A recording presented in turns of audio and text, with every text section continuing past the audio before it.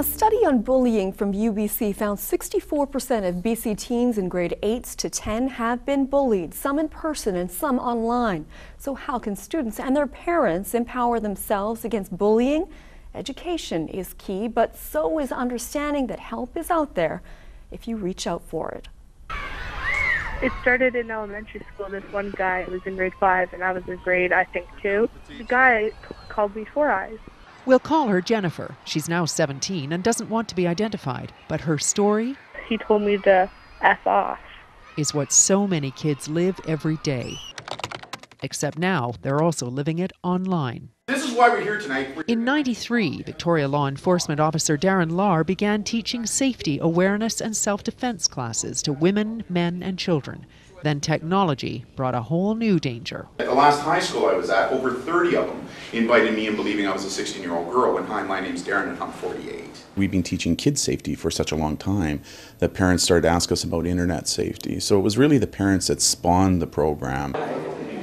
Nearly 200 schools across Western Canada and Washington State have hosted the Personal Protection System seminar. If you haven't been bullied, I think it makes you understand exactly what they feel. And even if you have been bullied, it makes you really realize what has been going on with you that you've just been taking for granted every day. When you feel like giving up. These two teens have seen Darren's presentation numerous times and were honored when he asked them to write a song for his website.